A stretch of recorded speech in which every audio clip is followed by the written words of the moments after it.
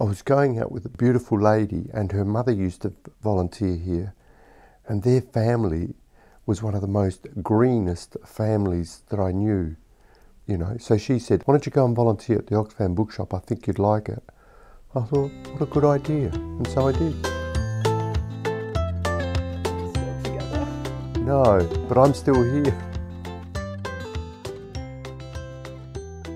My name is Connor Apostolopoulos and I've been here since the beginning of about 2013. That's getting on to 10 years. I should be getting a little certificate of something, long service leave. Look, what I love about volunteering here is you get all these amazing books. I like to read. It's like working in a chocolate shop.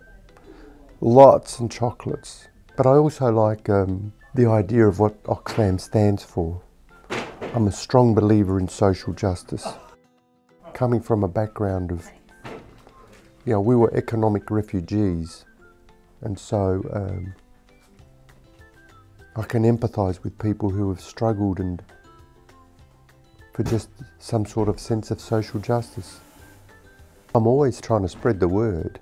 People, you know, who have just recently retired, come in, give it a go, have a look at some books, meet some people, have a structure and a focus to your retirement. Yeah, come in and give it a go.